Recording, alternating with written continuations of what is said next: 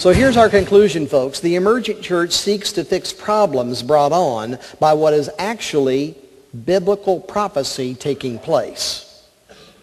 They say the old way of doing church will never reach the postmoderns. They presuppose that the postmoderns, because they're not coming to church in the same numbers that they were 30 or 40 years ago, that the 20 and 30-something people have to be reached differently. And at the very beginning of the emergent church, I think they were probably trying to figure out an answer to bring people in the church, and then suddenly it began to tear the doctrines of the church apart to bring people in so they would feel more comfortable and they would have a surrounding that would make them feel, all warm and fuzzy.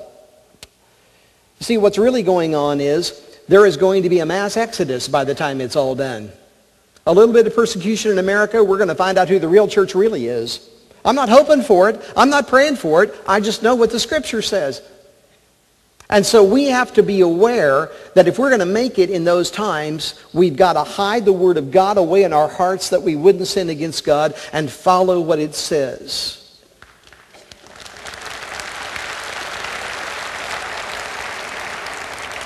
So the emergents believe, you see, that, we've got to change the way we do things and draw people to come in. And what they're really doing is assuring that whoever comes into their midst and buys into their belief system will never be saved.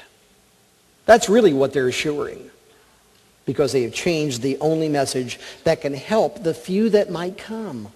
It's not that I don't want us to build our churches. It's not that I don't think we ought to bring them in. I think we ought to bring everybody in. I want all to be saved, but it's not going to happen because there's going to be more of a rejection. There's going to be more of a viciousness against the gospel, a more outward rebellion, a more outward rejection.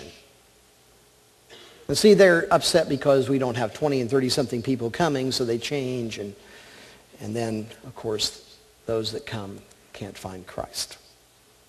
And attempting to do so, they're fulfilling Bible prophecy. The great rebellion, the great falling away that Paul talked about that we mentioned last week. We can't afford fatalism. We can't afford to be fatalistic about it.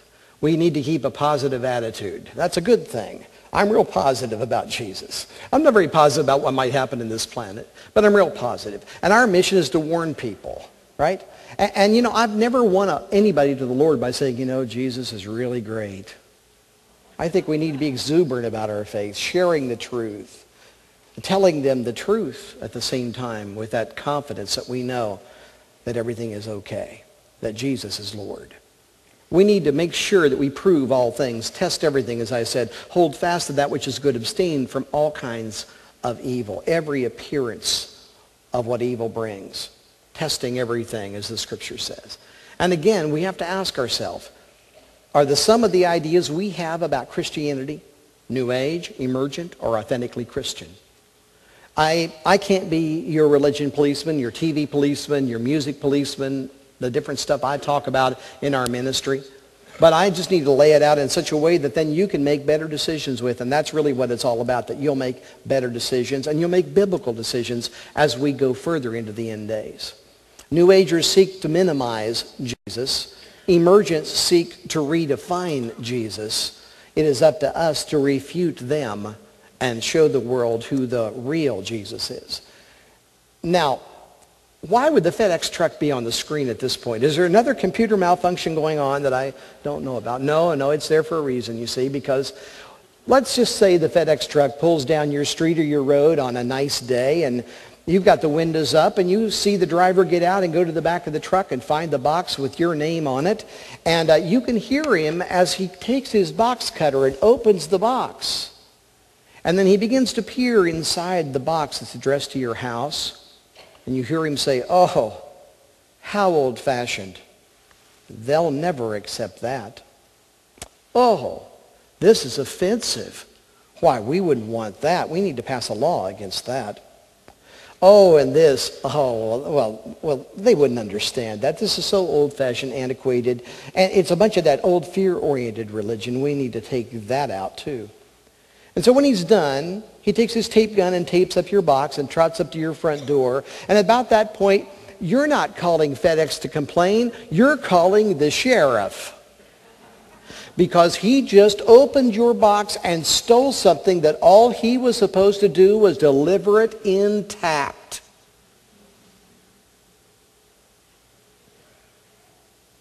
How dare we, or anybody claiming to be Christian, change the gospel and go unchallenged in doing so?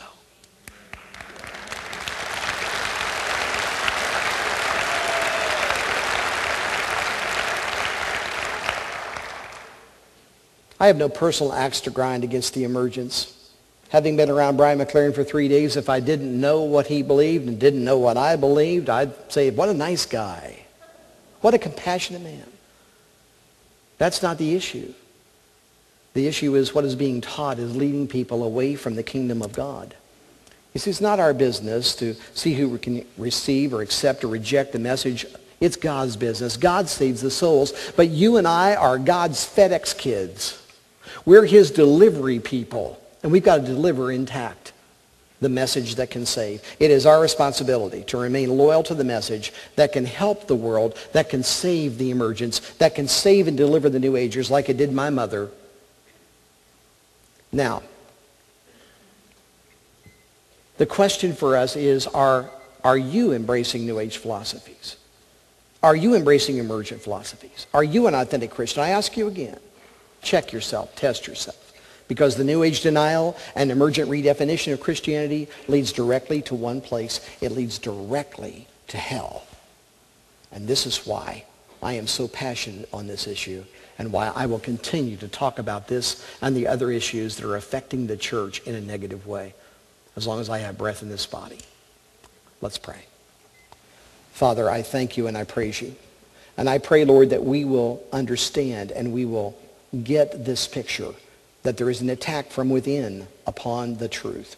Help us to raise up a standard that others would know you and serve you. Give us boldness and courage, we pray, as we follow your word. In Jesus' name, amen. I encourage you, folks. Amen. Amen.